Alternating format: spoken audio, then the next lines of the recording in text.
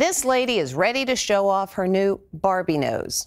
Fans are embracing all things Barbie, including her nose. I really wanted like this cute little Barbie face-tuned nose. Yup, Alexandria Linton is part of a growing trend of young women requesting Barbie noses. I wanted a thinner bridge, I wanted my nostrils in a little bit more, and I definitely wanted most of the work to be tip focused and make it smaller and just more feminine. So the 25-year-old who manages a cosmetic surgery group flew to Istanbul to undergo rhinoplasty surgery, documenting every step of the way. It is 6 a.m. the day of my rhinoplasty. Here she is right after the procedure, all bandaged up. It's the day that we have all been waiting for. I'm a little bit nervous, but I'm really, really excited. I can already tell from what I think I'm gonna love it. Finally, it's time for the big reveal.